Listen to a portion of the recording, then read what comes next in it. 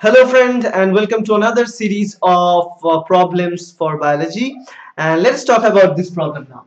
If the ratio of adenine guanine by thymine cytosine, so adenine guanine and thymine cytosine ratio in one strand of DNA is 0.7, what is the same ratio in the complementary strand? So it's simply, according to the question, what we require to know is the complementarity of the DNA.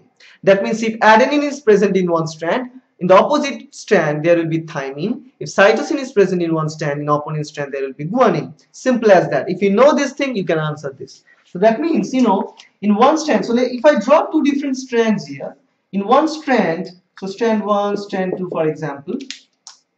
Now in this case what they're telling here is that adenine plus guanine by thymine plus cytosine, this ratio is 0.7 in particular strand. Let's say this strand 0.7, right? Similarly, so if adenine and guanine by thymine and cytosine is 0.7 in this strand, what will be this ratio in the opposite strand, right? That's what they are asking now. So if there is adenine, the number of adenine plus guanine, whatever is present in this strand, will be opposite. I mean completely opposite, because the strands they are present, they are anti-parallel. So they are kind of complementary, means if adenine is there, there will be thymine. If guanine is there, there will be cytosine. Similarly, cytosine, guanine, thymine, adenine, right?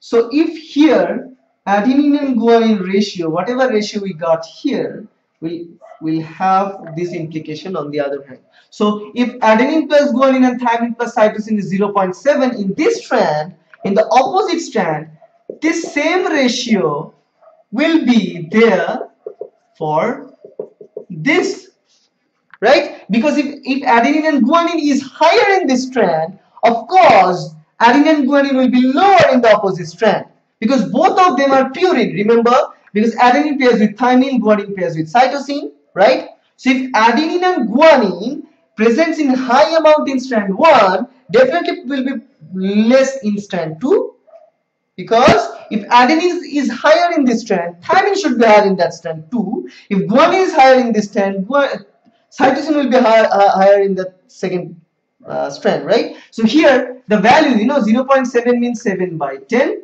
That means according to this value, what we know, the thymine and cytosine is more in this strand. So of course thymine and cytosine will be less in other strand. And the only way to make the thymine and cytosine less in other strand is to put thymine and cytosine in this orientation, right? So the number that we get, it's like just swap, just come up and down. So if you swap this result, or you can swap this one, whatever you want, right? So swapping these results, we get now the opponent DNA, the opposite DNA, the same ratio, that is 0.7, will be for thymine cytosine by adenine guanine instead of adenine guanine by thymine cytosine. I hope I am able to understand you, because if adenine is more in this strand, thymine will be more. If guanine is more in this strand, cytosine will be more. So remember, if here 10 adenine, so here 10 cytosine, 5 guanine, 10 adenine, 10 thymine, 5 cytosine, 5 guanine, 5 cytosine here. So ultimately the number of adenine will be present here will be much lesser, the number of cytosine much lesser in this strand. Similarly we get this. So once we get this, what we can put now, we can write by 10. So simply what we can draw here is, so what we need to find, we need to find this value. So simply swap it, a plus g by t plus c. That's what what's the question, that what is the same ratio, that means a plus g by t plus c in the other strand, in the complementary strand. And what we got here is 10 by 7, and that is 1.43, right? Or simply what we can do here, not swapping this, we can take this as it is.